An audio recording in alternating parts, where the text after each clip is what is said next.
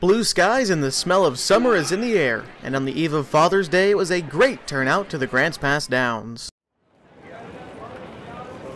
The horses trot down to their starting spot for the first dash of the season.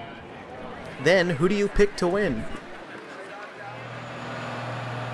But first, prep the track with water and prepare for the greatest show on dirt.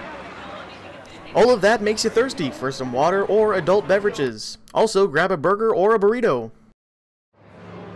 And now you can put your money where your mouth is.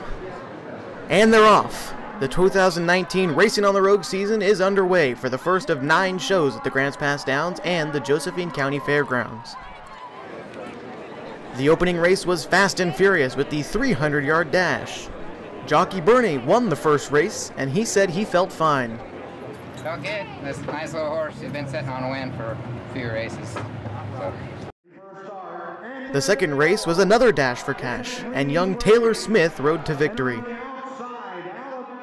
It went good. He was a good horse. I was just happy to be on him. I thought he was a pretty talented horse. I thought he could do it.